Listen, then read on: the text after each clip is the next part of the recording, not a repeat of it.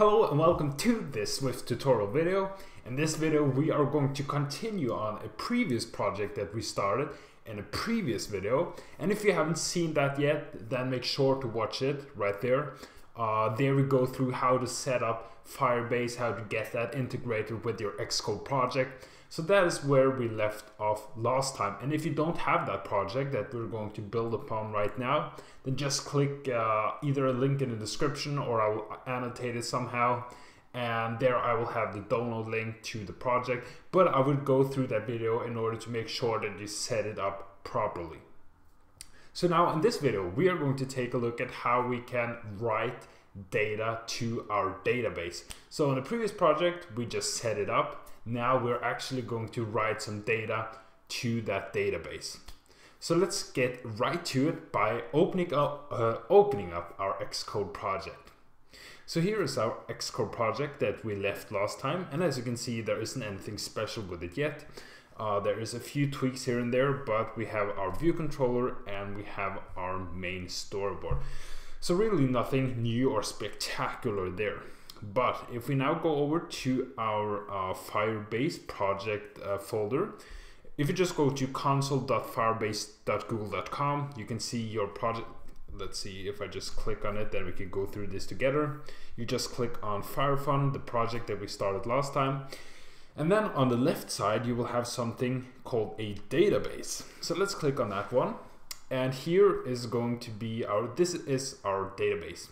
So our database is structured like a tree. We have parents and then we have childs of that parent. So if we now take a look at this, we could add elements to our database right here, right now. So if, for example, we have a parent that's named name, and then we can add elements under that, or childs of that parent. So now we have name, then we could have, for example, Sebastian. And here we could then have age, which is, let's say I'm 15, and then I could add that, for example. So then we would have a list of names. We would have the names and then the age of the respective people.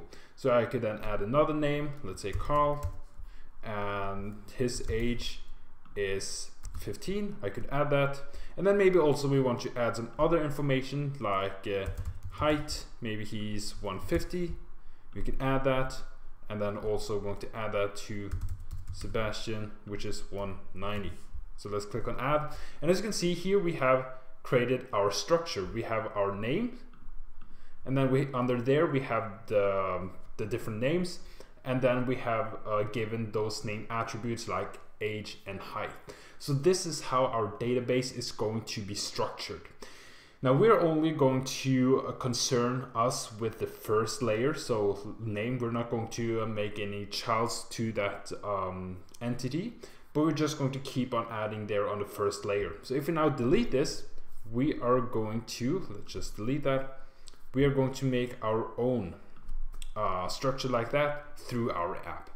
But the first thing that we need to do is we need to click on rules.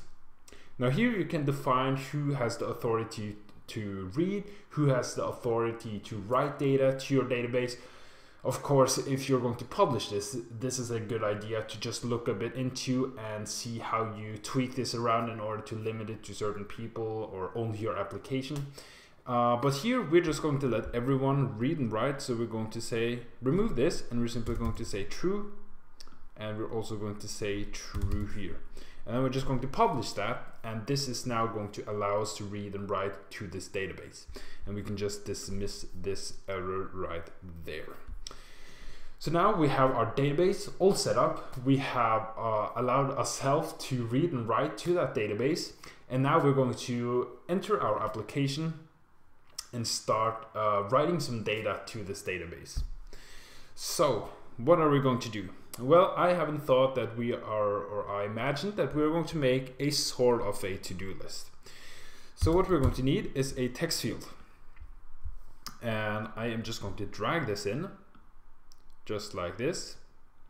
I'm just going to change this so that I don't launch it in an iPhone 7 Plus. Let's see, there we have a text field. And then we are going to need a button. So let's drag that in also. Now what our application is going to do is we're going to have that text field, we're going to have that button, and then when the user types something in and clicks that button, then we're going to send that, that text string from the text field to our database. So let's connect these elements. And I'm just going to, here I'm going to say, name this save. I'm going to save the elements, and then we're just going to drag them in. So control drag, and we're going to drag this one in, my text field. Let's see what I'm doing here. There we go, my text field. And then we're also going to drag in this lovely button here, which is going to get the name save btn, save button, and it's going to be an action, and just connect that up. So here we are. Now we have a button that triggers a certain action, triggers a certain function, and we have our text field where our user can input some data. So how do we get that data that the user inputs and to our database? That's a question. And that we are going to accomplish by, first of all, importing Firebase. That's always the first step when you want to work with Firebase. Then the next step is going to be to establish some kind of reference to our database.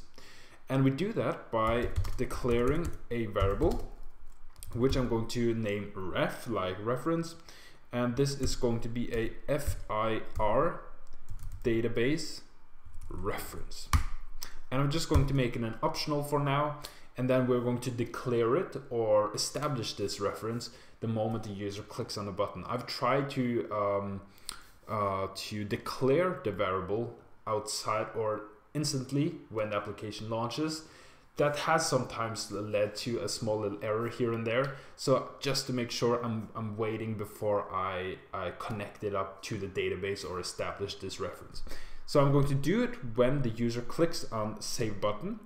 And then we are simply going to type in ref. So first declare our reference. So our reference is FIR database dot reference. So here we have declared our reference. We're now connected up to our database, and now we can start giving our database or shove some data into our database. So the way we do this is we simply say ref, so our reference dot child, and our path. Now this is like we did in the example a couple of minutes ago. We establish a child that we named name. So right now we don't have any childs in our database. So what we're going to do is we're simply going to create a new one. And if it doesn't find the one that we are using here, it's just going to create it. So that's very awesome. You won't run into any problems there. So we're going to create a new child, which we're going to call list. And then I'm also going to say child by auto ID. Here you can assign a custom ID to the element that we're creating now and passing to our database.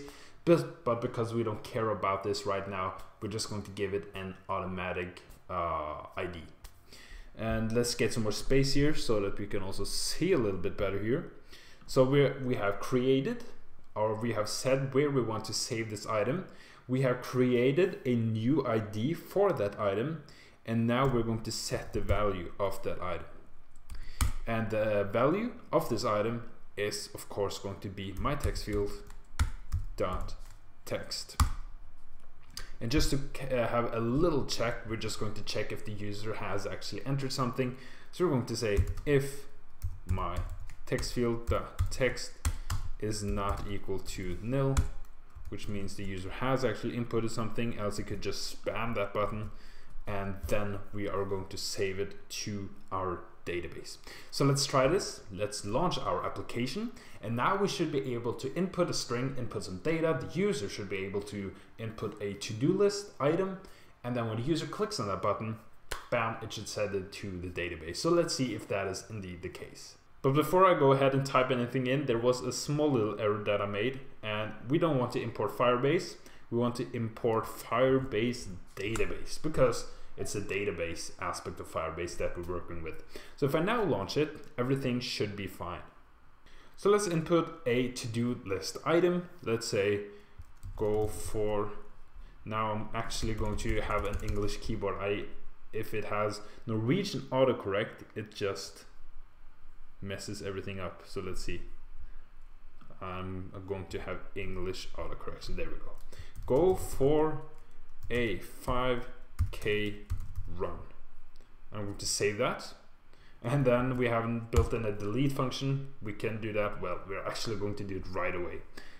Just so we don't forget it, we're just going to say, let's see, after we have created a new item, we're just going to say my textfuel.text is equal to nil. So let's launch it again, and we can actually see while this is building if our new item is in our database. And as you can see, it indeed is. So here we have it. Here we have our first item, list, and under this list we have our specific to-do list item, which is go for a 5K run. So as you can see, when we create, or when this line here simply means that the new item that we're creating is going to go under the category list, which as you can see, it did do here with its ID right here, oops, and then the specific item right here. So let's create a new one. Buy 5 gallons of milk, and then we're also going to say buy some tickets and make a tutorial. And we could go on and on, but if we now take a look at our database, all of the items that we just created is saved under our list. So the list item and or our list parent now has all of these childs. Go for a 5K run, buy 5 gallons of milk, buy some tickets, make a tutorial, and this is how you write data to a Firebase database. Now in the next video, we're going to take a look at how we retrieve all of this, and we're actually going to retrieve it and then send it to a table view in our app. So constantly update our table view with new items that are being added. So if that is something you want to watch, then just make sure to subscribe so that you stay tuned for future videos. And thank you for watching. And also, if you enjoyed this one, also make sure to subscribe then. And then I will see you back in the next video.